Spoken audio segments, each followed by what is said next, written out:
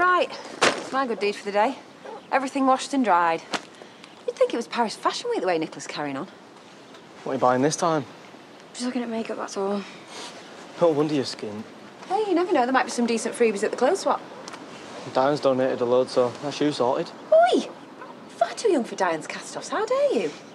Manpreet's skinny jeans, on the other hand. Right, I'm going to take all that down now if you want to add anything. I've taken mine already. Oh, I'm off to help Amelia. They've moved it to the calf now, so all that stuff needs shifting. Oh, but it was supposed to be at the hall. Nicola's orders. Oh, better get over there before she has another meltdown, eh? You can't swap that. Vanessa practically lives in it.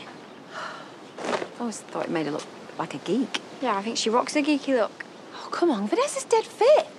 She should be showing the world how gorgeous she is, not hiding behind something shapeless and practical. She's a vet. She can't go wading through Calmbrook and kill her heels. Well, it never stopped me.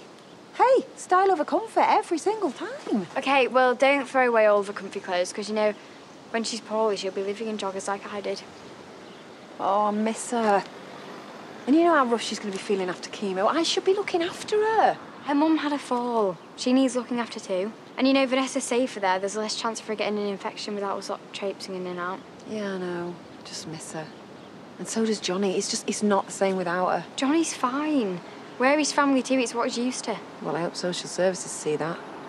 Because I'm hardly prime step-parent material, am I? You're a great mum. Looking after 4 kids on your own, I've never seen you more domesticated.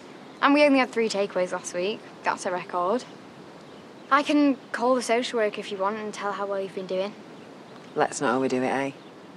I mean, you gave her the hard sell last time. Maybe I have to be Mother of the Year. No, I've got to leave it up to the powers that be now.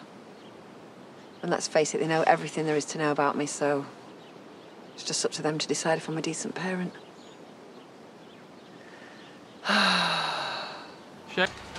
Oh, is that everything? I wish. There's piles of clothes that need fetching. We can't fit it all in here, so I'll sort some for the recycling bin. Hey, that's a beast, innit? So it been delivered the other day. Oh, the more we recycle, the less goes to waste. Well, I can make a sign and put it outside the hall if you like. No, I can do it. Look, please. If I had time to say please, I'd say it. I mean, look at this place. We're nowhere near ready. Everything either needs folding or hanging on rails. Hey.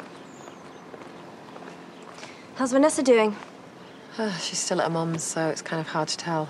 You must speak. Well, yeah, we do every day, but she never lets on how bad she's feeling. She just tells me she's fine and she's managing the pain, but she could just be saying that, couldn't she? Because she don't want to worry me. That's obviously working, then.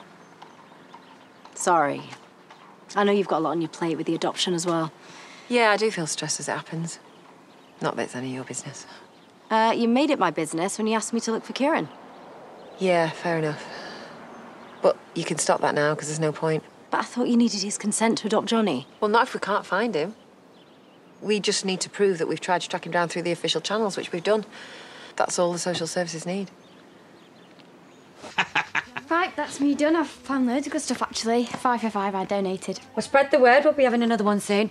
And if you're getting rid of any clothes in the meantime, pop them in the recycle bin outside the village hall. Oh, I missed that. It's gorgeous. I know. You should nab it before someone else does. There you go.